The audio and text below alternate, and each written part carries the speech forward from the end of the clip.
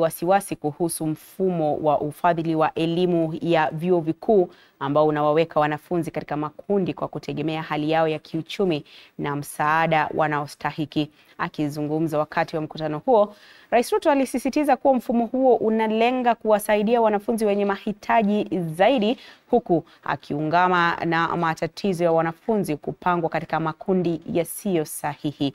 Aidha, amewataka wanafunzi walioathirika kuwasilisha rufaa. You are capable of facilitating and capacitating the reconstruction of this new funding model to be worth for us. Please do.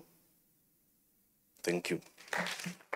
Amount that we are funding our universities from an average of 45 billion shillings every year to 82 billion shillings every year.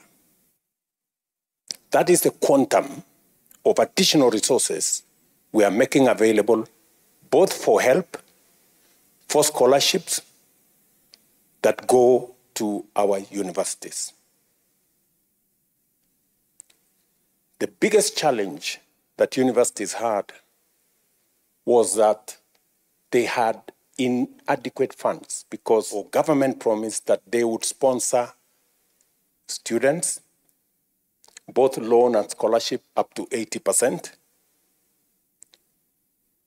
But they didn't meet their end of the bargain.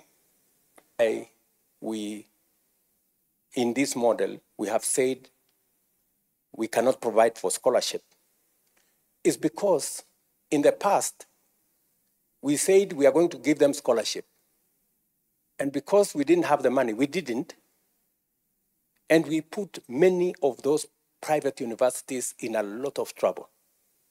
So I think the position should be, until we are sure of an income, and we have many ways of finding out an income, whether they are doing a good business, we can collect a lot of information from KRA and all the other agencies, Kenya National Bureau of Statistics. And I will encourage those of us who took a loan from the university, if you can afford to pay, please, let us pay. Mtazamaji, mbunge wa Kimilili Didmas Barasa amewataka viongozi wa miungano